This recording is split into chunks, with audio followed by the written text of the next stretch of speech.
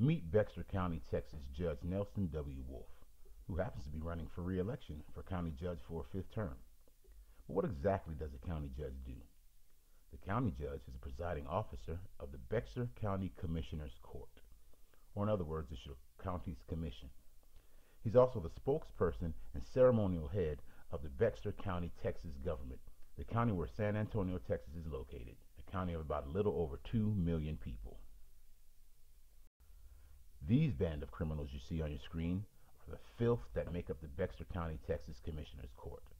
I whited out one of the faces as to not associate one of the commissioners with the criminal, felony, and treasonous actions of those you see who make up the court. On the left, you have Commissioner of Precinct 1, Chico Rodriguez. Standing next to him, you have Commissioner Paul Elizon of Precinct 2. There in the middle is County Judge Nelson W. Wolff. On the other end, you have Kevin Wolff of Precinct 3. Now, I'm not sure if he is the son or brother, or if he's related to Judge Wolff, but I wouldn't doubt it. As you know, the cronyism, it runs deep, so does the nepotism. But these are the men responsible for budgetary decisions, tax and revenue decisions, and by the judiciary or other committees for Bexar County, Texas. These criminals also appoint and monitor the actions of all county department heads other than those offices headed by elected officials. Now here you have Tommy Calvert, who is Bexar County Commissioner for Precinct number 4. He's the youngest and first African American county commissioner in more than 170 years of Bexar County history. Los Angeles Weekly called him San Antonio's Wonderkind, and Gardner Selby of the Austin American-Statesman said he is one to watch in Texas politics. Now, when you have mainstream media giving public figures praise, me personally, I worry about that and I watch for that, because usually there's some sort of turncoat and have traitor characteristics, as well as a do-for-self mentality and attitude. Calvert started his own public relations firm, Calvert International Consulting, or CIC, in 2002. Now, over the past 16 years, CIC has been a trusted advisor to public sector leaders. What does that mean? Is that he's been advising public officials and people of the sort who yield public influence and impact and hold these public offices for over 16 years. I wonder then, who are some of these people he's been advising for those 16 years in Texas, of all places? Go back 16 years, that's 2002. Calvert's public affairs work began in 1998 when he served as an aide to the San Antonio City Council. His work has taken him to positions in the Texas House of Representatives as well as the United States Congress, where he served as Director of Special Projects for the Chairman of the Congressional Hispanic Caucus. I'll let that one sink in for a second. Calvert served in the United States Congress as Director of Special Projects for the Chairman of the Congressional Hispanic Caucus. In addition, Calvert has advised San Antonio's municipal water suppliers, numerous elected officials, business leaders, and executive-level educators of both public and charter schools. The man on the left with the colorful scarf and yellow tie standing behind him is his father, and the woman standing behind him is his mother. And the other gentleman behind him to the right, the Hispanic guy, that was a former commissioner as he's being sworn in. And we can obviously see that he is black and that both of his parents are black. These are the people who are supposed to represent the issues of black people in America. And I wonder how many special projects he worked on for black people when he was at the United States Representative and before Congress. You know, and just for the simple fact that you even work for that caucus, it's like, what have you done for us? Or in the words of Janet Jackson, what have you done for us lately? So for 2 years, Calvert was Chief of External Operations for the world's leading anti-slavery and human trafficking organization. The name of that organization is the American Anti-Slavery Group. That's like an oxymoron. I don't even know why they had that crap in there, and this fool is a part of it. But anyway, in this capacity, he worked to free and empower survivors of slavery and genocide from around the world. I don't know what the hell he was doing right here. They need to be freeing these brothers from slavery and genocide right here in America, because we're under attack, and they keep continuing to try to enslave us in every way possible, because they thrive off free labor. They're built off of free labor. They can't survive without it. So it says he spoke tirelessly across the United States to encourage Americans, the press, and politicians to enjoy contemporary slavery and genocide. Did I say enjoy?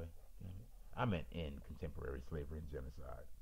I don't know what the hell is more contemporary than these private prisons paid for by state and federal governments here in America for free or slave labor, profiting themselves, these corporations as well. But what's interesting is this is Abolish's main page, as you see. And of course, one of the first things that comes up is a picture of the Honorable Minister Louis Farrakhan. But why would there be an article about Farrakhan as though he was a slave trafficker? It says Farrakhan's secret relationship, as you see. And this is the deflection. This is what they try to do. They try to deflect from their trash. But in headlines, they used to speak of the relation between black students at UC Berkeley and Minister Farrakhan. He goes to say the Nation of Islam leader Louis Farrakhan addressed, notice how they have addressed underlined in red, but an estimated 600 students at UC Berkeley last Saturday and told black students not to befriend any Jew without first reading The Secret Relationships Between Blacks and Jews, a book whose thesis is that the Jews were behind the black slave trade. Heck of a way to start. Here you have some of the so-called stories from survivors that they have rescued after your donation and return these people to freedom and their regular lives. But notice how they are all black and all from Africa. And all the enslavers are Islamists, while all those saviors are white. Their page says, today I urge you to give generously for the sake of others still in chains.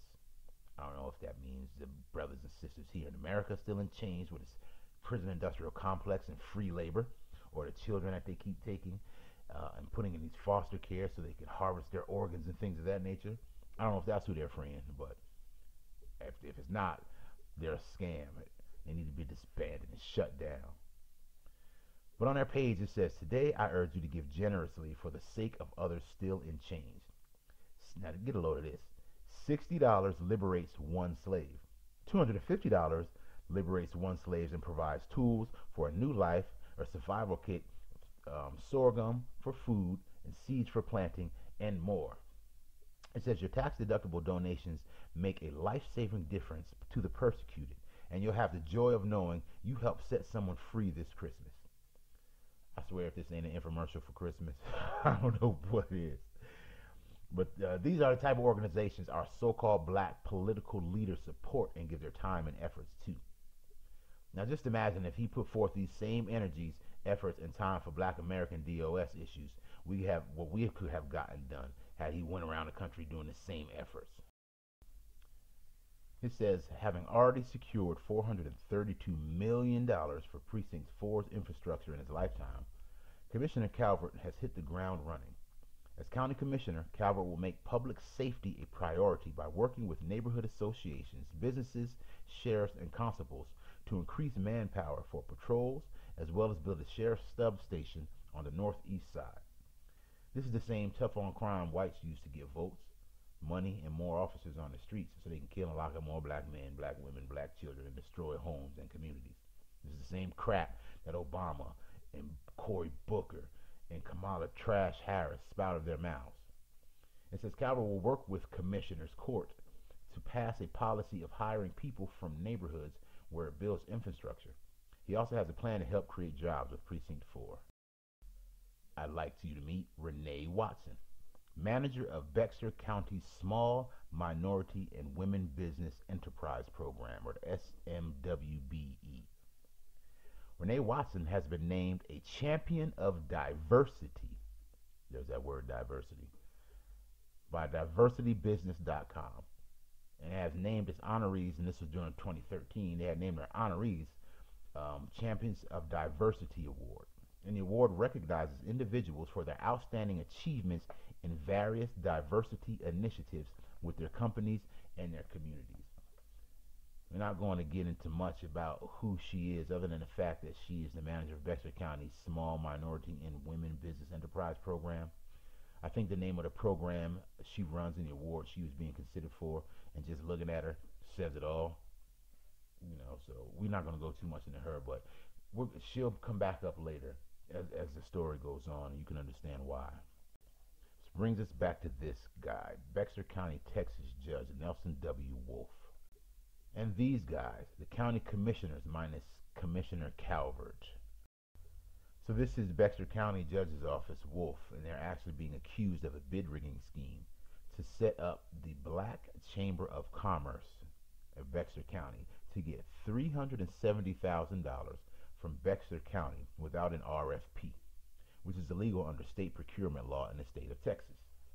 So for those of you who don't know, what this article is saying is, before companies, businesses, and organizations and the likes can bid on a government contract, funding and the likes, there must have been an RFP submitted, or a request for proposal, presented for a vote and approval by the Commissioner's Court, which is what you saw them doing, voting on it.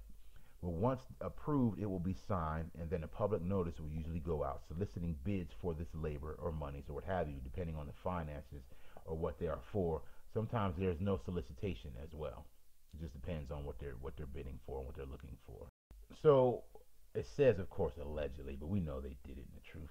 But it says the contract was signed prior to approval by the Commissioner's Court. In addition, Commissioner's Court documents were falsified to appear as though the Small Business Department Director, Renee Watson, had given budgetary authority to fund the Alamo Black Chambers of Commerce. However, emails indicate that Watson's department did not develop the program because they already had a program in place, and that the duplicative program was organized out of County Judge Nelson Wolff's office, which you see them here voting and scrambling and passing this nefarious as well as falsified and forged documents within the court. Sources have told the San Antonio Observer that the scheme would have cut the small business department's budget in half, and it could have led to Renee Watson being fired, which they all should be in jail, as that should be a criminal act, as she had lost her job, and I'm sure criminal charges would have come as well. But it says, moreover, the Alamo City Black Chamber of Commerce funding was to be used as an excuse to not complete the county's disparity study. So what you're seeing right there is a disparity study done by Bexar County, and these are all the people who were participating in that study and helped to get this study about. The disparity study would support the creation of affirmative action contracting policies, which would help African American businesses compete by creating an equal playing field. So this Commissioner's Court, these degenerate criminals have shut down a study that would create affirmative action contracting policies, which will help black business and descendants of slave businesses compete by creating an equal playing field and getting government contracts across the board, from universities to military to tech to industry to the Department of Transportation. So if you don't understand the magnitude of what it would do for the black American community economically and socially, you have to understand what they're doing. So these commissioners, these dirtbags that you're seeing, they're the government in the county of Bexar, Texas, and they have committed criminal acts to prevent that from happening. How and why are we not in uproar? I don't understand why people are in uproar about this, and this is an issue for the World Court, but we know the World Court won't do anything. But this is open racial hostility and warfare against its own citizens by the United States government. And let's see who's at war against you, black man. You see, and black woman and child, it's your government. What you're looking at is the logo for the Association of General Contractors of America. Many of you speak a lot of times, people speak in negative ways of the business practices of black businesses and black communities, and then many of you make excuses for why you don't do business and how bad their business is, but you never address the reason for it or the underlying cause of it. When you have your government colluding with a General Contractors Association to destroy the businesses of your community, but your bad mouthing doesn't help that. It doesn't. You're not doing business with them does not help that. It makes it even worse, because then you are at open warfare and hostility against your own businesses, of your own community, your own people. So, many people don't want to do business with black businesses because they don't have contractors or contractors licenses. But you don't understand the cost of contractor licensing, and then you have to go through the testing, and then once you pass, not only is it non-refundable, but if you do pass, they still have the discretion to deny you a contractor's license at their discretion. So know what you're talking about before you start opening your mouth about businesses. Many people say, I had black contractors who weren't good and this and that. Many of you customers suck. Y'all don't want to pay. You make a lot of excuses. You complain. Then you try to lowball, and you try to, talk them into doing way more than what you agreed for, what your money can afford. So what it says about the National Association of General Contractors. It says the Association of General Contractors sent an email to Bexar County Commissioner's Court requesting review of that contract for that $170,000 for the Black Chamber of Commerce that they never submitted or requested or put in paperwork to get. But yet these judges and these commissioners filled out these documents and these paperwork claiming and stating that they asked for this money, signed it and forged it, and then put it through without even coming before the commissioner's court, before the judge. And they put all this stuff on court documents and court paper and this public court record. How are they not in prison? But it says, so, you know, they asked and requested that. Why were they requesting and reviewing that contract? They're not the government. It goes on to say that the group, along with other stakeholders, I wonder who these stakeholders are. But it says, along with the group, other stakeholders, question the resources in the county judge's program, as well as the capacity of the Alamo Black Chamber of Commerce, which has no director to implement the program. So you have the county commissioner court, you have the Association of General Contractors for America, which is a national organization, and it says other stakeholders, which I'm sure are other businesses, I'm sure other, you know, entities and things of that nature, who like their position of privilege, of white privilege, without having to compete. They really can't compete. They don't want to compete. They have no creation history. They have no, you know, nothing that they came up with, nothing. So they don't want to have to compete. They want to keep this position that they're in. It says sources also indicated that the Association of General Contractors of America and other organizations allied with Judge Wolff allegedly convinced, we won't say allegedly, allied with Judge Wolff conceived of the plot, because it's not alleged if it's in court documents and you forge them and you already filed those documents in court. So this is these white folks using this alleged. But what's interesting is this article came from the radio station of Commissioner Cavert 2 weeks ago. This is a radio station that he co-founded, a Christian radio station, of course, or whatever they call it. But this is where this article came from. From this black commissioner, his radio station. But all I do is play music on there. I haven't listened to that crap. All I do is play old music, gospel music, stupid crap, like most black radio stations do. They don't inform you or do anything positive or beneficial for your people. But it says sources also indicated that the AGC, or Association of General Contractors, and other organizations allied with Judge Wolff allegedly conceived of the plot to undermine efforts to help black business and hurt Commissioner Tommy Calvert. I'm going to read that again. It says they conceived of the plot to undermine efforts to help black businesses and hurt Commissioner Tommy Calvert, hoping to create a cloud of investigation over the commissioner that now sits over the county judge's office. How is this Contractors Association not being investigated and shut down for good and the people thrown in jail is my question. How are these commissioners and judges not in prison and allowed to serve? How is it allowed to even run for another office term? And how are they still allowed to be over these funds? Where are the people on this? Where is the mainstream media on this? This is just another reminder that not only do we need our own associations and organizations and institutions that work in our favor and for our benefit and no one else, black everything and nothing else, black first and nothing else, but it also is a reminder that we can't go to their organizations, their associations. We can't look at ourselves from their viewpoint or their perspective. We can't judge ourselves from their eyes and their mindset. They are our open enemy. Period. And as you see them here, this is them. This is the site where I got it from, an article from, but that's them in court falsifying those documents. On your screen, you're looking at T.J. Mays, Bexar County Judge Nelson Wolff, his chief of staff. So this is part of the people, of course. When it says the court, it's not just the commissioners. They have staff members as well. But who is this guy? And why are we even putting him on there? We're trying to show, and I'm going to show you that white supremacy is a team sport. They all play part from the top all the way down to the bottom. They all have a role to play, and they play it very well.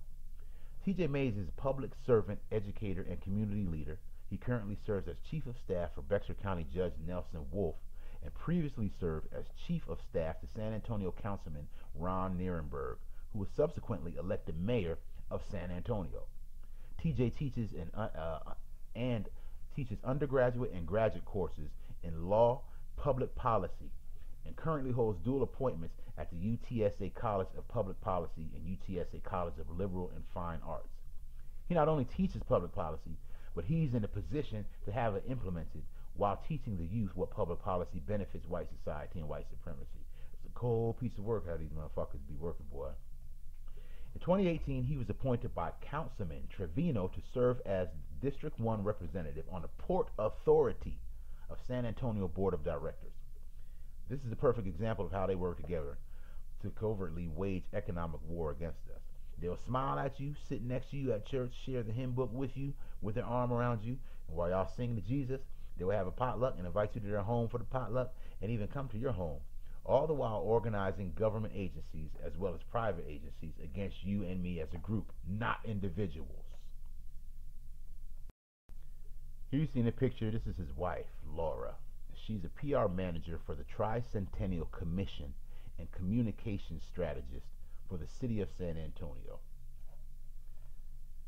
His wife, Laura Mays, she determines the type and what communication for the city of San Antonio, Texas, is put out to the world. So anything about Texas, the history and things of that nature for the Tricentennial Commission or 300 years of San Antonio's history, she is the one who determines what gets put out. You understand? And so in an article written by Vincent T. Davis, San Antonio Express News, entitled "Lack of Diversity in Tricentennial Coverage Raises Red Flags." So this, you see here, this is the city of San Antonio in Bexar County Tricentennial Commission, and this is their highway book that they're putting out. And this is the Tricentennial coverage, or the article written by Vincent T. Davis. This is what he's referring to. So when historian and landscape architect Everett L. Flynn opened the January issue of Texas Highways, he was shocked by the content, or rather the lack of it. Fly was upset about San Antonio Tricentennial timeline, in which the only references to African American DOS were as slaves, and the only black person mentioned by name was Spur's great George Gervin, as he was identified as a person of color. That's that ambiguity, you know. Work on the January edition of the Texas Department of Transportation magazine began in August, when the events editor visited the Tricentennial Commission office about the timeline. Laura Mays, communication strategist for the city, said the commission provided background information, did a fact check on a few items, and set up interviews with the Witt Museum. But the city didn't see the final timeline before the publication, she said. So basically, you over this book and this publication, and you let it be put out without checking it first. The city's Mays noted that some of the events scheduled for the rest of the year are focused on African American history. They include the local NAACP's chapter centennial anniversary and the Carver Community Cultural Center San Antonio Door Project, which explores the common heritage of city residents regardless of where they live. So some people may think that this doesn't matter, or but when you, again, this is open warfare against you, black man, black woman, black community, black child, black businesses, by your state, by your government entities and agencies, by private associations in collusion, in concert with your government. Let that sink in. You can't get that state contract for the Parks and Rec Department with your landscape company to take care of all the parks and recs. Their outside activities in regards to, say planting and things of that nature. You can't get that highway transportation department contract to go clean up the freeways. Why? Because they have this prison labor doing it, and they're giving them the contracts. You can't get, military contracts. Why? Because they're working in collusion against you to prevent that from happening, to prevent this study. But yet you have these department agencies taking your tax dollars to work against you. This is open warfare by your government. Period. This is a world court issue. This is a humanitarian world court issue, but we also know that whole world court stuff, that's the same white supremacists, Asians, Arabs, Latino. Black first. Black forever. That has to be your mindset. Or else we won't be here in the future. We will be in these museums. We will be on these highways that they're saying, yeah, there used to be some black folk. They're not going to talk about us. They're trying to wipe you out of history completely. Yet, you're defeated. Many of you don't want to face the reality of what you already know because you're defeated. You want to try to find your little place in this white supremacist world as though they're not going to come for you. They don't discriminate. They don't show no mercy to nobody. You understand what I'm saying? So it says the Tricentennial Commission is celebrating its 300 years of San Antonio history and are doing so by putting together that book regarding highways and attractions to see that via tourism and culture and history, it will generate income in these places that are highlighted in this book by attracting tourism through telling a historical narrative of Bexar County, Texas. This brings us back to the Small Business Administration and Entrepreneurship Department of Bexar County. The department is for the assistance, support, and growth of the so-called small business, women's business, and minority-owned businesses, which we know that to mean all-inclusive, yet exclusive of black businesses. Now we're back to these guys, the Association of General Contractors of America. It says they are the leading association for the construction industry. With over 26,000 member firms, the Association of General Contractors of America provides a full range of services satisfying the needs and concerns of its members, thereby improving the quality of construction and protecting the public interest. So if you're not a member, they don't work on your behalf. They have a lot of services and things that they provide for you, but they also can determine who can become a member, who cannot. Because the general contractor is how you become one. You study, take a test, you show, background information of, have your knowledge and things of that nature. You pay your non-refundable fee, and then once you do so, even if you pass, they can still deny you. It says the Associated General Contractors of America is comprised of 89 charter chapter affiliates and provides its chapters and their members with professional development opportunities, up-to-the-minute information and trends in the industry, and discounts on products, programs, and services. To become a member of AGC of America, you must first become a member of a local AGC chapter. So, yeah, we can provide you with opportunities to do what? To get government contracts, to help you train, to help you study, to have lower costing and things of that nature. You hear a lot of black businesses say, man, the costs are just so high, so we can't compete in price-wise because the costs are higher for us. You understand? With over 26,000 member firms, AGC provides a full range of services satisfying the needs and concerns of its members, thereby improving the quality of construction and protecting the public interest. Blacks and black businesses are not the members it's referring to, but just the opposite. And the public interest it's referring to is the interests of all other groups that must maintain blacks being at the bottom economically and socially in order to maintain their position above us. So when you think about these contractors and these things of that nature, understand why you are at the bottom and who's working against you to keep you there. Which brings us back to these criminals and crooks. These guys forged false documents, false paperwork. They signed a lady's name. They submitted it on behalf of the Black Chamber of Commerce. And look at them. They'll be able to still be in office and still standing. They're not in jail, not in the prison. That's ridiculous. And you should be in an uproar. Just take a look at the divisions of the Texas Department of Transportation and read them. Get an understanding of what your government is colluding against you with your tax dollars to keep and prevent you from having these types of contracts. It says from railroad crossings to right-of-way, traffic cameras to travel maps, and bridge inspections to bid opportunities, Texas DOT's divisions handle a diverse range of services for the agency. Services that black businesses could be bidding on these contracts, but they are colluding to prevent you from doing so. Aviation, bridge, civil rights, communications, compliance construction, contract services, design, environmental affairs, financial management, fleet operations, those are trucks and buses, fleets. It could be fleets of ships, it could be fleets of planes.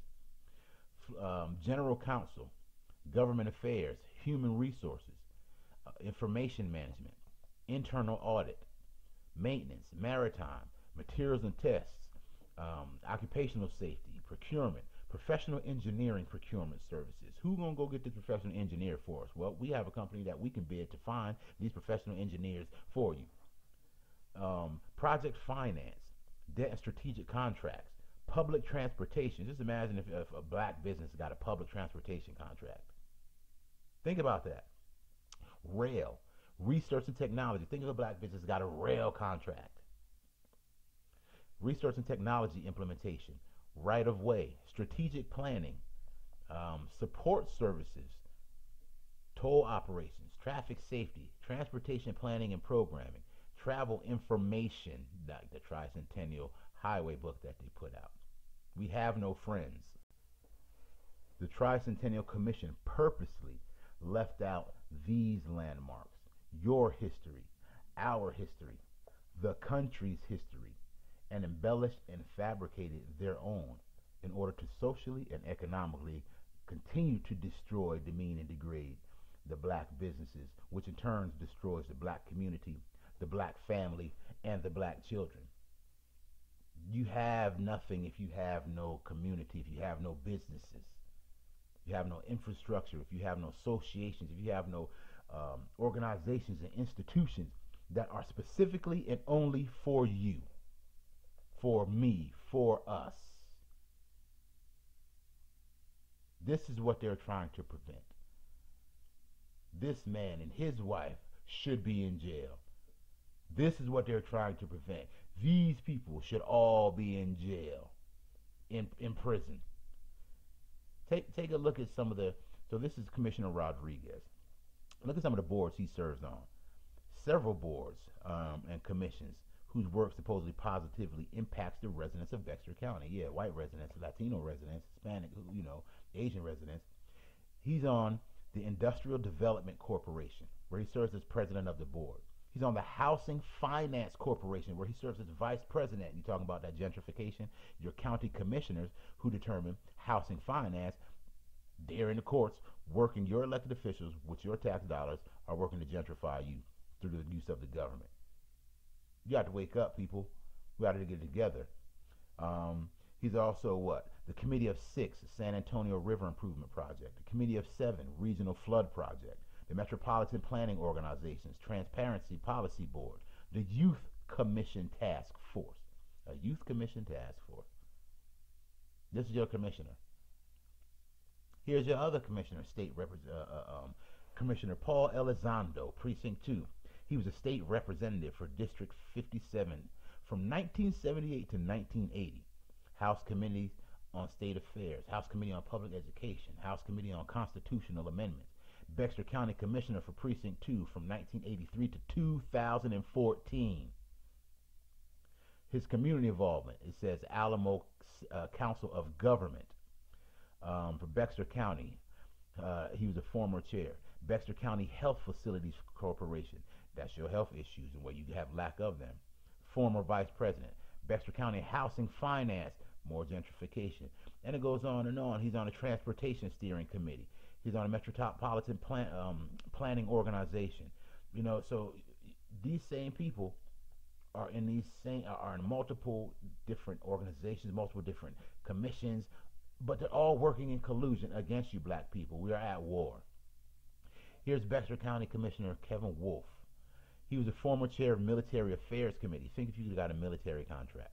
Commissioner Wolff completed a joint land use study. It said research in there. Think if you had that joint land use study contract, black businesses, where you could study that joint land use. And joint with who? You understand? It was an initiative to free over 5,000 acres at Camp Bullis for field training.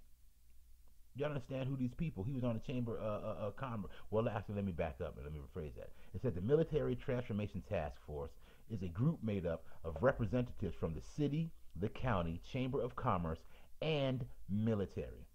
This group is tasked, now Chamber of Commerce, that's your businesses, but not the Black Chamber of Commerce. You see, when they talk about other people who have, who allied that with them, that's your Chamber of Commerce. These other groups. You have Judge Wolff himself. Look at the picture at him up top. Bexar County Judge Nelson Wolff. He's been served in office since 1971. Elected to the Texas House of Representatives. Elected to Texas State Senate in 1973. San Antonio City Council 1987. San Antonio Mayor 1991, 1995. You have to understand who these people are. He was appointed, he was San Antonio Mayor. He was Bexar County Judge, appointed in 2001 until present. Pursuing a 5th term as Bexar County Judge, he's the second person over 100 years to be both Mayor of San Antonio and a Bexar County Judge. Judge Wolff also initiated a $415 million visitor tax-backed bond. There go them visitor taxes again. Thus, that highway commission didn't want them visitor taxes to come through your towns and come through your sites and to your museums. This is the collusion that they're doing to prevent that traffic from coming there. But it aided 13 amateur sports facilities, the Tobin Center for the Fine Arts Improvements, to the AT&T Center. AT&T, got any tax dollars? How much of the black community is seeing any of that money? And went for improvements. It says the San Antonio River, including the 8-mile Mission Reach. River improvements proved vital to the UNESCO World Heritage designation for the Spanish colonial missions on San Antonio's south side. So they tell you right there, okay, the Latinos, that's the immigration thing, and you blacks are for this immigration, but these immigrants are coming in here and they're taking everything that your ancestors built and worked for, and your justice claim that your ancestors died for. We have a unique and specific justice claim here, as you often hear Yvette Carnell say, which she's right. We are the descendants of slaves. We built this place for free. We were the currency that was exchanged. You have to understand what was the slave economy. These people have been working all this long to prevent you from rising and lifting, and they're using the government to do so. And these same people that you sit next to at work, you sit next to at church, are the ones who are voting these people in office. But you want to be universal and inclusive, though. This is them once again making their vote. This is them not only falsifying documentation, submitting it to the court and public record, committing perjury, committing a fraud and a scam to not only get someone fired, but to have criminal charges brought up, as well as a organization association, the Black Chamber of Commerce, to disqualify them and remove any ability from them getting funds. This is them colluding. This is them at work right now. This is what they have done. And they should be in jail. There should be no...